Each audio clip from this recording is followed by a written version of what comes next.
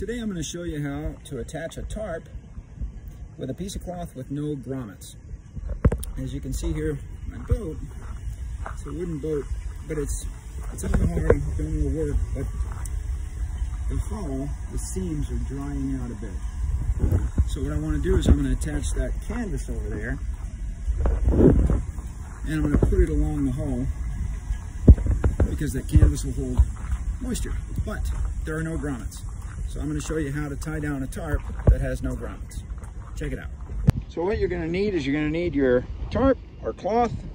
I got mine going the length of the hull there. You're going to need your string or rope. I'm using a 550 cord. And you're going to need some rocks.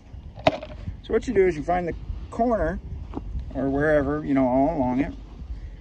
You take one of your rocks, okay, like this, and that's going to be hard to do one-handed, but, and you just poke it up underneath, right, where you can grab it, like this.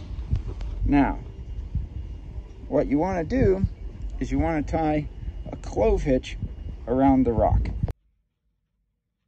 So when you tighten down the clove hitch, you're putting it just below the rock, right? It's making a button, like this. So now it's a button, and that is going to hold just as good as a grommet.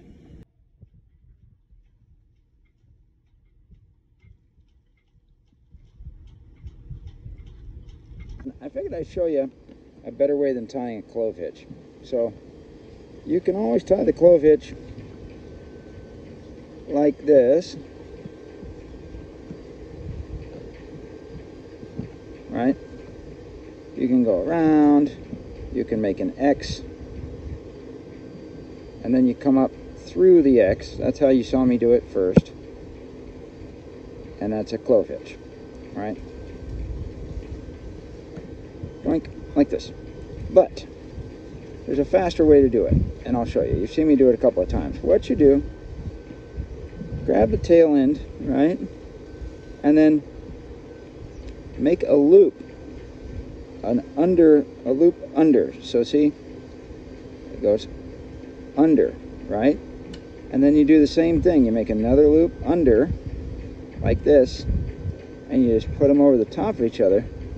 Then you can go over the rock, and the clove hitch is tied for you. Just like that.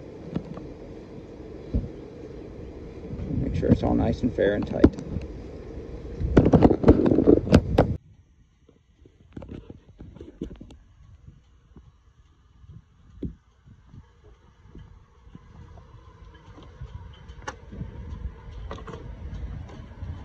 The good thing is about these is that unlike grommets can tear in the tarp.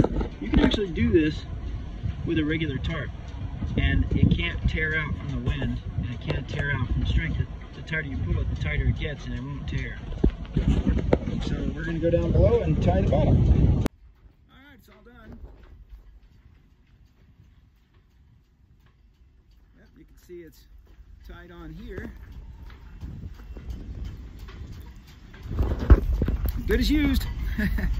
So why I did this is a wooden boat, and because of that it tends to dry out on the hard because it's not in the water. That can cause leaks, it can cause seam separation.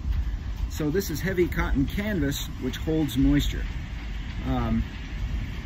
So the idea is I'll use this hose, spray it a couple times a day, and it'll keep the hull moist like this.